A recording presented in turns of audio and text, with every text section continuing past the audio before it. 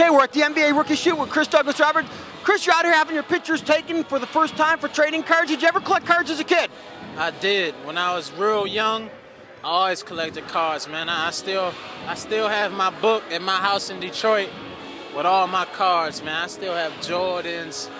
I have every card, man. Every card. I stopped collecting them when I got in like high school. I didn't have time for it, but I got some classic cards, man. Now, do you think collecting cards is a good hobby for kids?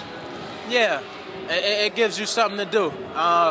Kids need to stay busy, man. They need to stay doing something so they won't get in any trouble. So collecting cards it's a good little hobby. I mean, it really doesn't take much to do, and you can get interested in it too. As a kid, did you ever dream of yourself being on a card? I did.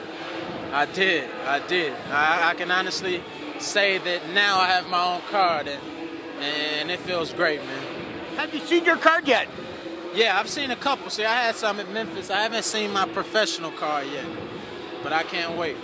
A lot of kids, they write on Topps TV what questions asked. They want to know, what is your nickname? Fresh.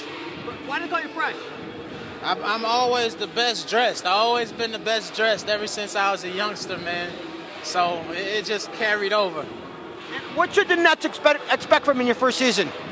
They're going to expect a really competitive two-guard who can score the ball.